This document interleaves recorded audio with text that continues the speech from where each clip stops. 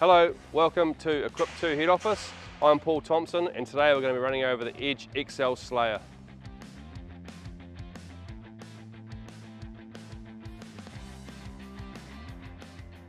Here we are at the main instrument board.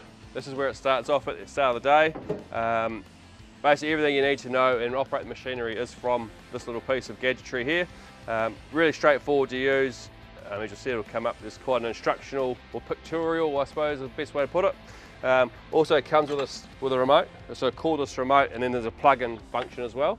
So things like the tracking around your shafts and your lifting of your hopper up and down, which is a real key feature on how these things operate. It's all done from the remote from in the cab, so that's really good bit of technology for them. It's a bit of a safety feature, it just makes it really easy.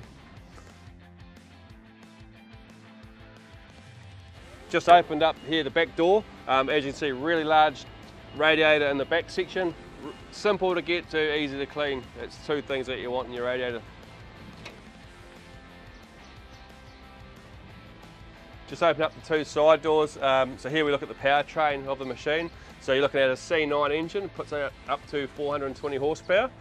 So really crucial, easy to service, filters now already easy to get to, so really good feature. We believe that you have to make it easy to get to, otherwise people won't get to them.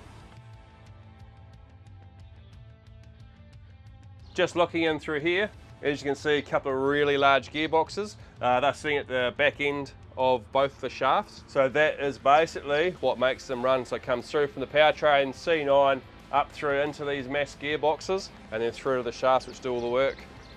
We've got this all the way down, so this is our exit belt.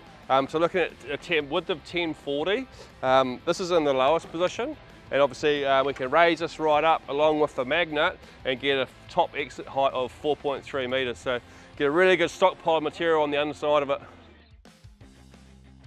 So I'm standing now where all the work goes down. So as you can see, we've got twin synchronised shafts and they have a reversible function as well.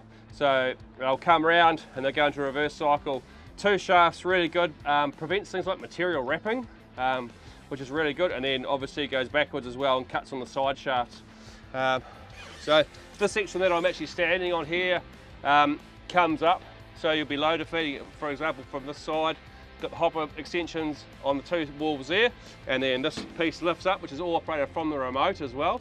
So you sit in your cab, you get excess material onto this point, and it'll come up, dump into the main chamber. So that's a brief overview of the Edge Slayer. We really believe waste reduction is becoming a really big thing within our industry, our country, and around the world.